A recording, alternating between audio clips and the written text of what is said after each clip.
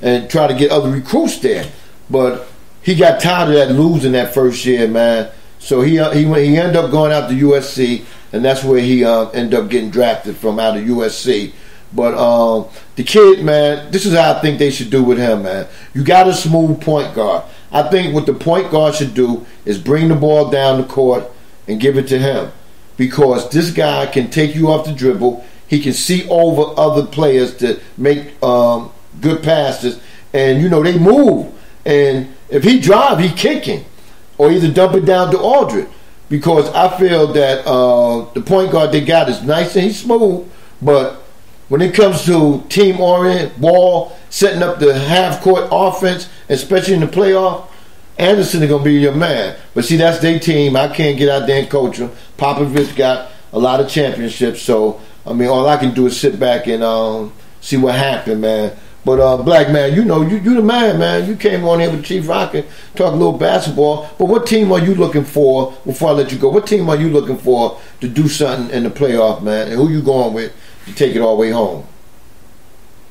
Well, I like the Heat in the East. I think they can be dangerous in the first round or second round. I don't think they got a go-to guy to go any further than that, but they match up well with other teams in the East. And I'm an OKC fan because I love Russell Westbrook, so I'm going to see what they do and see if all these critics of Melo can shut up in the playoffs. I think he's going to have some huge games for him when it counts. I don't know if they've been enough. Yeah, Melo. I think Melo is starting to feel. He's starting to feel that extra gear, man. Because the other night he got feisty with Durant, he got feisty with Green, and somebody else he got feisty with, man. Melo tired of people pushing him around, and he's not getting a foul call and whatnot. So he's just taking it to you now. He just being. I seen him go to the hole the other night and put one down, or he missed one going to the hole, but he got fouled, man. I think it's time to give Melo respect. I see somebody in the chat room, John, the company man, said Houston all the way. What you feel about Houston, man? Houston is, I just took a deep sigh, Chief, before I started dancing. Houston is a great regular season team. I think they've improved their team. Right. But that style of launching threes and James Harden at least tried to defense this year. I just seen him melt down so much in the playoffs. Golden State 2 years ago, I give him a pass on the finals against the Heat because he was young and he wasn't the man on that team. Durant and Westbrook were, but he melted down last year against the Spurs. He disappeared in that game. He did one of them where Kobe did against Phoenix that one year in 2007 where he just decided not to shoot the ball in the second half in Game 7. Yeah. James Harden did that, but Kobe did it to prove a point that we're going to lose if I don't take 40 shots. James Harden just disappeared. I mean, I just don't think at the end of the day they got enough defense to beat Golden State. I mean, they can match them on the three-point line, but, everybody think Golden State shoot a lot of threes. They get a lot of layups, too, when you overplay and they do those backcuts. Yeah, they definitely do, man. Houston should get to the Western Conference Finals, but they're going to have to prove. I hope they can win. I like to see somebody different than Golden State. Right. But right now, it would be hard for me to pick Houston based on what I've seen with. I got two questions for you. I'm going to let you go. First question, since you said you're a Miami Heat fan, do you think bringing Dwayne Wade back will make a difference for the Heat? Because, Dwayne Wade just played with LeBron, and a couple of these players, that's not the new ones, but the ones that was on the team. Don't you know Dwayne Wade can tell his players how to guard them or what they need to do or when they should trap LeBron? Do you think Miami can upset Cleveland? I don't think they got enough to upset Cleveland because this version of D-Wade is not the D-Wade in 2009 or through 2012 where he was not that far behind LeBron at the same point. Right. Now all he can do is mention those guys. The one guy he can help on the Heat that's been kind of an enigma, especially this season, is Whiteside. If he can get Whiteside when they first announced to him that D-Wade was coming back, they were interviewing him, he hadn't heard it. He asked the guy, was he joking? He stopped talking to the reporter and looked around at the other people from the Heat media staff. Said, are you serious? And he was like, I love D-Wade. D-Wade coming back? if they can get Whiteside to start playing like that monster he was 3 years ago in that Toronto series before he got hurt, then they could be tough in the East because they got a lot of interchangeable parts on the perimeter, you know, with Goran Dragic, James Johnson, Winslow, all those young guys, you know, Wade played with most of those, so they look up to him. So they keep his minutes to 15, 20, and don't try to think they're going to be able to play him 30 or something like that. Think it's old D-Wade, vintage D-Wade, they'll be all right. But the guy, he might be able to inspire his Whiteside because he's been kind of very up and down this year with Spoelstra assisting the whole fourth quarter sometimes. Right. Okay. When I mentioned Zaza, what you think? The dirtiest player since Bruce Bowen. There you go. Because he damn sure tried. He tried to hurt Russell Westbrook the other night, and that was, and the league should give him a fine. Yeah. There was a seriously delayed fall, and you got to look at his history. Right. Remember, he took a one out last year when they were putting that hammer on the Golden State in Game 1 of that series. Right, definitely. Why couldn't play the rest of the series? I mean, Spurs competed, but it was pretty much over there. Right. Same thing Paul used to. Every time you shot a jumper, he's the guy that would come under you to, you know, get ready to box you out, but he wouldn't give you any room to land. So he would, you know, roll your ankle. Kobe, Ray Allen, those guys. That's why that rule got years later. But they should have called the Bruce Bowen rule because he was notorious for coming under shooters, acting like he was boxing out or challenging the shot, but he would stick his feet where you were going to land. So, but I blame the OKC Thunder. I don't want Westbrook. Westbrook shouldn't have to go out there. That's not the old days like Jordan can kind of, you know, elbow through your chin when he's in the post, shoot the jumper, and get you back in the course of the game. They got to send one of them dudes on the bench, 10th, 11th man in there. What's the boy from Kansas? Nick Collison, send him in. Right. He's never had a reputation of being dirty. He don't play anymore. Send him in and take somebody or take Jaja Pachulia or take one of the Warriors out, one of their star players, hit them hard with an overhead foul, take the ejection.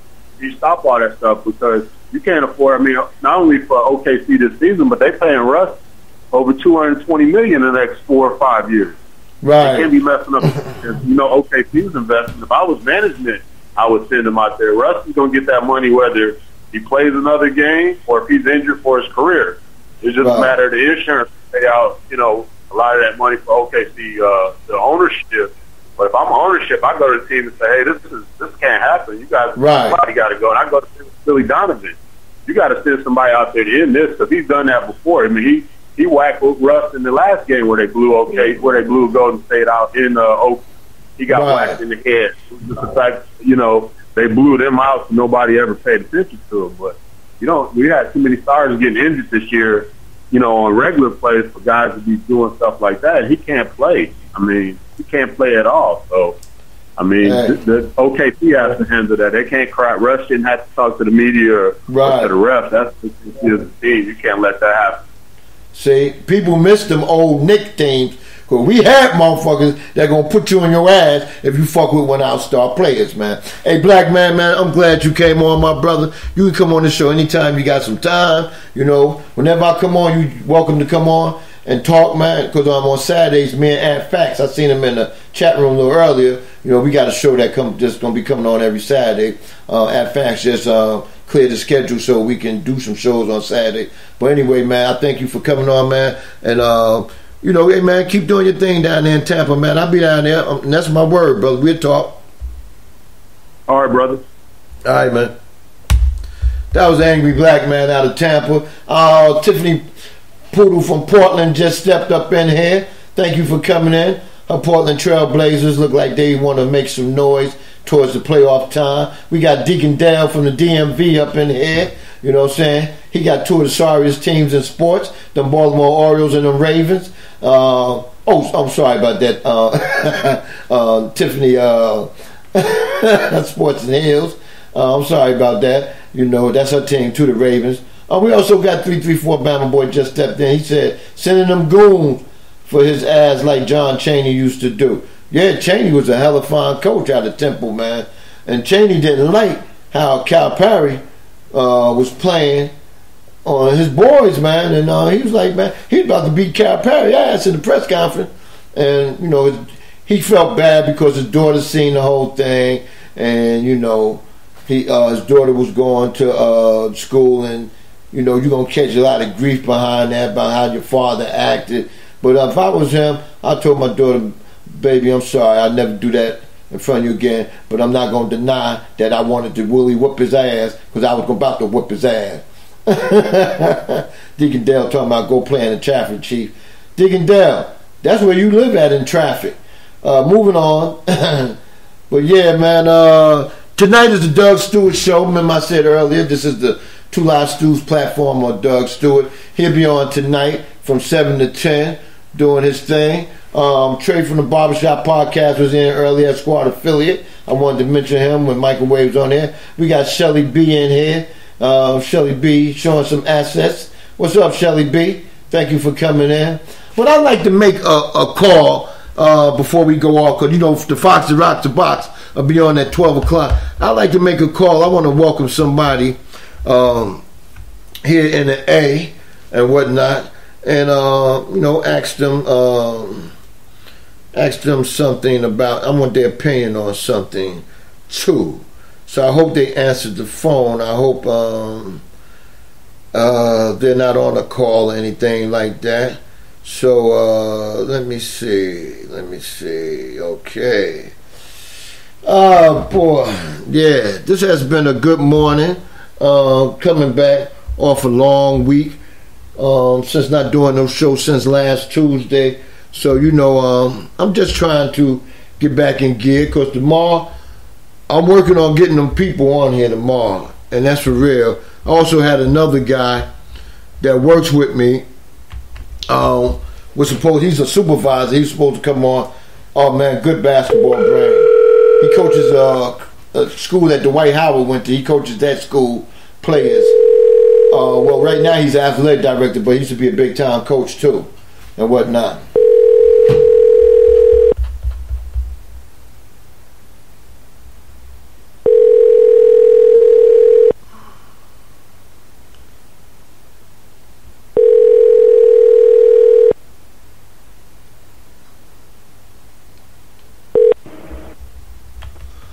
Okay, I guess they're busy. But anyway, it's all good. But yeah, this is the number one Chief Rocker JERSEYVERN recap show. The number's 404-618-2119. I have about at least 18 minutes left in the show. Yeah, Andre Southwest Christian Academy, yeah. He's the AD down there. He used to coach. He brought them to a couple of championships, and he got a lot of boys in the college basketball right now. Matter of fact, I think one or two of his players is in the NBA now. But Shelly B, you need to stop. Woo, boy, y'all rough. Yeah, man. But yeah, college basketball is about to wind down. We're about to go into this conference tournaments. Matter of fact, some should be starting this weekend for some of the lower conference. All next week there'll be games going on, and next weekend, because March Madness is here, and this is the best time for college basketball. If you're not a college basketball fan, I don't know how you cannot watch March Madness and be so involved, because that is like non-stop, heart-wrenching, heart-stopping basketball, man. You know, your team could have been one of the best teams in college basketball and get knocked out in their conference championship, and then go to the NCAA tournaments, you know, hoping that things don't go wrong for them. Mocha said Jeff Fox going to have Chuck D and Kenny Anderson on the show today on his birthday. That's right. It's also the Fox that Rocks the Box birthday today. Jeff Fox birthday today. He having a celebrity type show today. I think he told me he taking call-ins, but he also got Chuck D and Kenny Anderson on there. Chuck D from the goddamn famous ass. And also Kenny Anderson, Georgia Tech, and he came out of New York, basketball player. But Public Enemy Chuck D is on today. And you know what? I told y'all a story about Chuck D, man. Chuck D go to barbershop I used to go to. I switched up barber